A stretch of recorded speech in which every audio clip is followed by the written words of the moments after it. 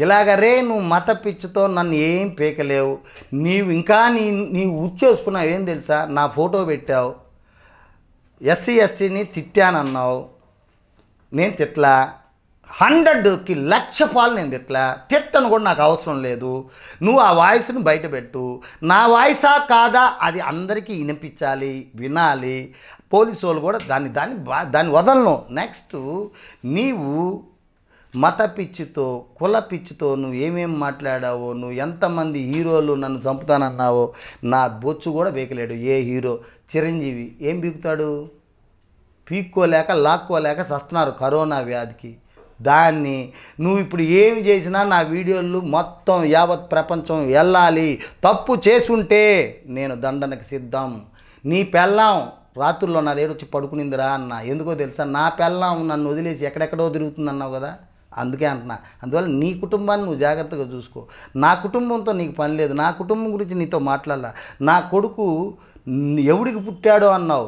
నీ అమ్మకి నువ్వు పుట్టినావా లేదు నీ అమ్మ ఇంకొకరితో కలిస్తే పుట్టావా అనేది మీ అమ్మని అడుగన్నా.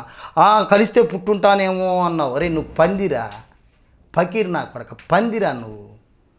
అరే పండార్ప నా కొడక, పందిరా నువ్వు, నల్ల పంది. గుద్ద కింద అంత వయసు వేసుకున్నావు. నా పిలక తీసి చేతిలో పెడతావా? కృష్ణానగర్లో బట్టలు కూడా తీసి కొడతావా? అరే నువ్వు ఒక క్రైస్తవులంతా రెచ్చగొడితే నువ్వు ఇది మంచి అనుకుంటున్నావా? అంటే హిందూ, అరే భారతదేశంలో నేను పుట్టి నువ్వు ఇంగ్లీష్ వాళ్ళని పట్టుకొచ్చి వాళ్ళ పేర్లు వాడుకుంటూ నన్ను కొడితే ప్రజలు చూస్తూ ఉంటారా? నాకు కూడా ఉన్నారా అభిమానులు. రే నేను 3 మతాలకి అతీతం అన్నా. నేను నాస్తికుణ్ణి ఆస్తికుణ్ణి కాదు. నాకు తెలియని దేవుడు ఒక ఆయన ఉన్నాడు. ఆ దేవుడితోనే నేను ప్రయాణం చేయాలనుకుంటున్నాను. అది యేసు ప్రభు కాదురా అని చెప్పా. అల్లా కాదు, ఈశ్వరుడు కాదు. నేను ఇంకొకడెవడో నీ పాస్టరు నీ ఫ్రెండ్స్ నాకు కామెంట్లో తిట్టున్నారు. ఏమిరా నువ్వు కూర్చున్న చోట సాయిబాబా ఉన్నాడని. అరే పిచ్చర్లంగా, నేను ఒకరింటికి వచ్చానురా. సాయి మోహన్ ఆఫీస్కి వచ్చా. ఆయన ఆఫీసు, ఆయన సాయిబాబా భక్తుడు. నేను ఆయన రూమ్కి వచ్చి సాయిబాబాని తీసి పక్కకు పడి నా పక్కన ఉండకూడదని నేను ఎట్లా చెప్తానురా? అరే తిన్నంట వాసాలకి పాలిచ్చిన అమ్మ రొమ్ము నువ్వు ఇంకొక విధంగా పిసికే జఫా నా కొడుకురా నువ్వు. అరే నువ్వు జఫావురా నువ్వు.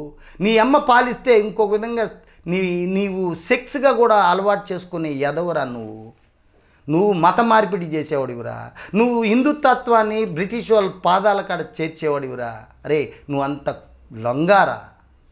ఎంతోమంది మన భారతదేశం పోరాడిన వాళ్ళు బ్రిటిష్ వాళ్ళు ఉరితాడేసుకున్నారా.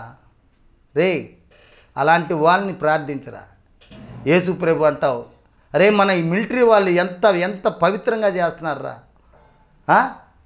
నువ్వు ఆ మిలిటరీ వాళ్ళని, పోలీసు వాళ్ళని, డాక్టర్లని వీళ్ళందరినీ పక్కకి తీసి జీహెచ్ఎంసీ చెత్తెత్తి వాళ్ళని పక్కకి తీసి యేసు ప్రభు కరోనా వైరస్ తగ్గిస్తాడని అంటావరా నువ్వు మనిషి పుట్టుకు పుట్టావరా?